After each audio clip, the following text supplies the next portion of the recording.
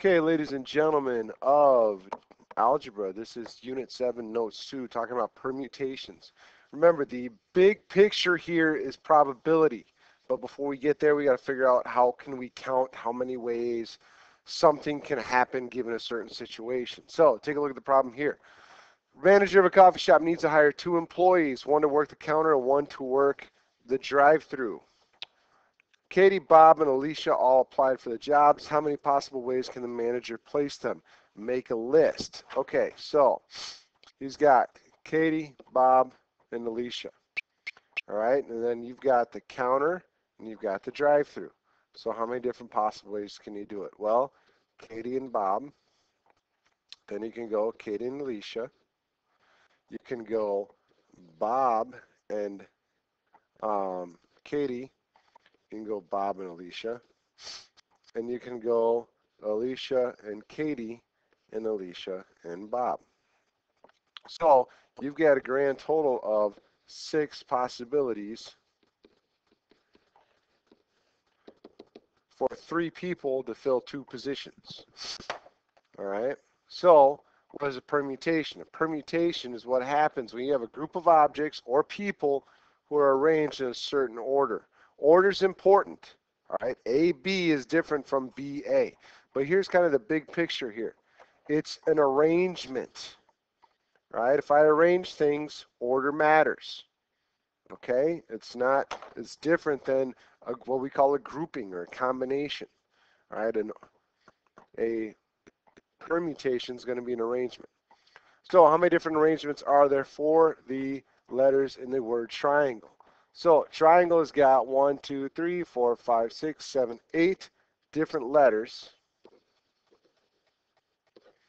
All right, and how many different ways can I rearrange them? All right, let's change colors here. So 1, 2, 3, 4, 5, 6, 7, 8. Well, are there any repeats? No. So that means I can go 8, 7, 6, 5, 4, 3, 2, 1. So if you'll recall from yesterday, all that is a factorial. So I want to take 8 times 7 times 6 times 5 times 4 times 3 times 2 times 1, or throw it in a calculator. Let that do the legwork for you. And I get 40,320 possible ways to rearrange that. So now let's put a little trick on it. What happens if the first letter has to be A? Well, that changes things. All right, I still have 8 spots. So now the first one has to be A. There's only one A in the triangle, so only one thing can go there.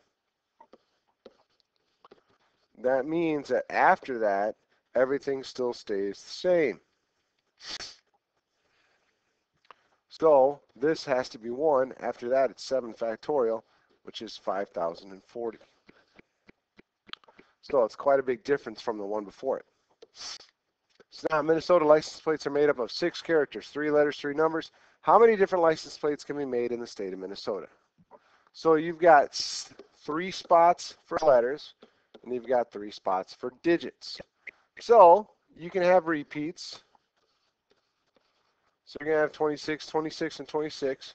And then you're going to have 3 numbers. Now, here's where everybody gets this screwed up. This is actually going to be 10, 10, and 10. A lot of kids will put 9, 9, 9 here. And that's wrong. Here's why. Everyone thinks, well, there's only 9 digits, there's one letter that are 1 digit. Well, you guys forget 0 to 9 is actually 10 digits. So it's got to be 10 times 10 times 10. So the possibilities are going to be 1, 7, 5, 7, 6, 0, 0, 0. Whoops, put the comma in the wrong spot. So that's 7, 6, boom, boom.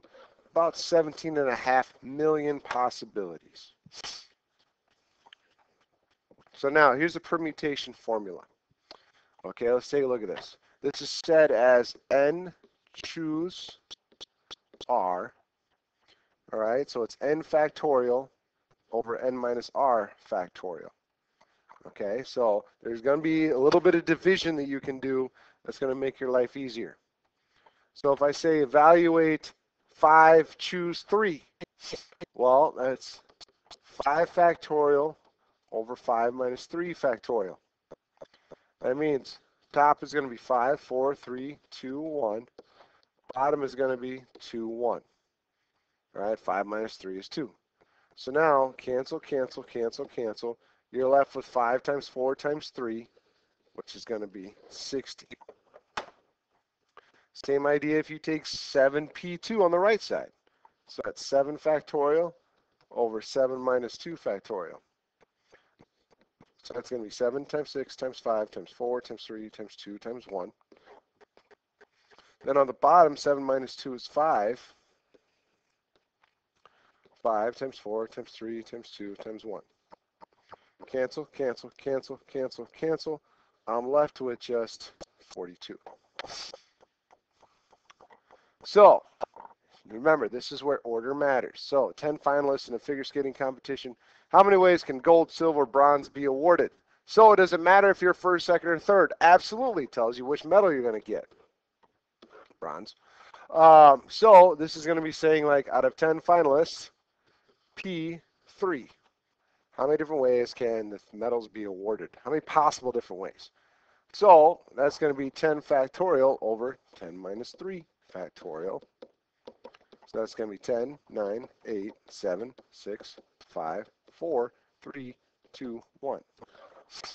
This is going to be 7, so that's going to be 7, 6, 5, 4, 3, 2, 1.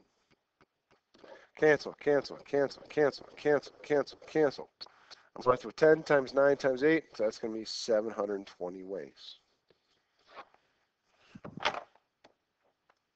So a newspaper has 9 reporters available to cover 4 different stories. How many ways can the reporters be assigned to cover the stories? So you got 9 reporters. You're sending a reporter off to cover a story. You're not sending that one reporter off to cover more than one story. No, you're saying person A, go cover story 1, person B, go cover story 2, and so on. So if you got 9 reporters to cover 4 stories, that's going to look like this. So mathematically, it says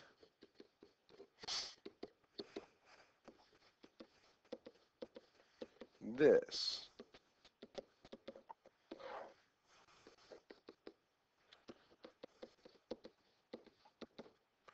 Chop, chop, chop, chop, cancel.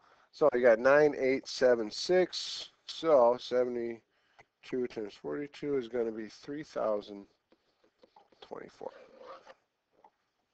So that's what we're looking at. All right, Miss Brisky asked pairs of students to read statements in Spanish and then translate them in English. If Miss Brisky chooses pairs from Jeff, Kathy, Chris, Anna, and Madison, how many different ways can she pair the students? So that's 5 kids. She's got to translate them into pairs. So that's going to be 5 choose 2. That means it's going to be 5 factorial over 5 minus 2 factorial. So 5, 4, 3, 2, 1 over 3, 2, 1. Cancel, cancel, cancel. 20 different ways she can do it. I'm hoping that this is making sense to you. If not, go back and rewatch this and see if it makes sense. So permutations of n objects where p and q are alike. So sometimes you have a permutation where it's where you have multiple things that are alike, so it's the same thing. A lot of times you'll see this like with letters in a word. Okay, so you got n factorial over p factorial, q factorial.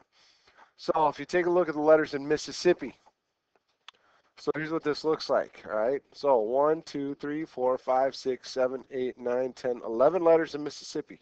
Means I take 11 factorial on the top. Now, every time I've got a repeat, I'm going to put that underneath. So if you look, I've got 4 S's. I've also got 4 I's. I've also got 2 P's. So this is for the S's. This is for the I's. This is for the P's. So that's going to be what that looks like. Because when I arrange these, I can't tell the difference between one S and another S. So that's the reason for that. So when I do this,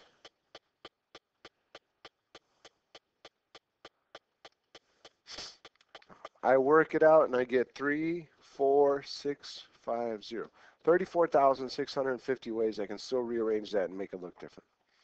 So how many ways can I do the letters for geometry? Well, 1, 2, 3, 4, 5, 6, 7, 8. So 8 factorial over, let's see, I've got 2 E's, and I think that's it. So this becomes 8, 7, 6, 5, 4, 3, 2, 1 over 2 times 1. So whoosh, whoosh. Still include 3, so I get 8 times 7 times 6 times 5 times 4 times 3. So that's going to be 20,160. So don't take a Schoology quiz because there is no Schoology quiz. Finish up the notes, do the assignment, come check answers, and get back to me. Have a good day.